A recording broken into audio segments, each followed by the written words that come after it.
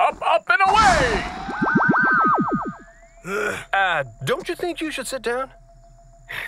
Because I'm going to be flying really fast. I just think it would be safer. Isn't there another shape? Couldn't you make it more vehicular? Why? Look, it doesn't matter. Let's just go in the ball.